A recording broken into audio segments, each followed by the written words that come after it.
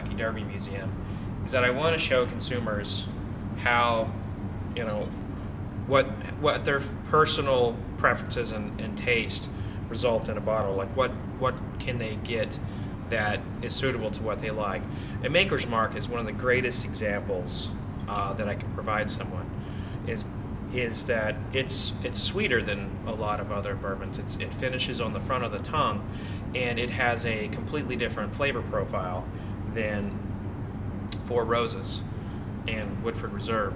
And the reason why is that it's what we call a wheated bourbon. And much like wheat and rye bred are differently, a bourbon with a wheat as a secondary grain is going to taste much differently than a bourbon with rye.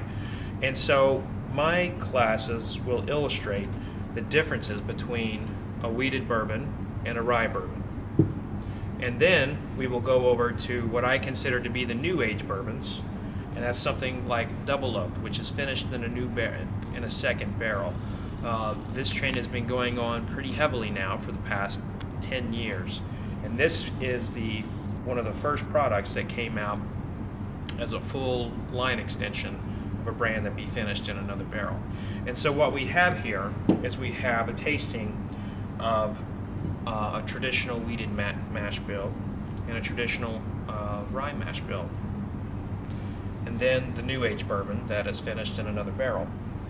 So I'm trying to show consumers that although you can't find it it doesn't say wheated bourbon on here anywhere, and it doesn't say high rye bourbon on here anywhere. What the labels say are about the history of the product and the alcohol percentage, etc., etc. And I'm trying to help them break through what's on the label and in the bottle.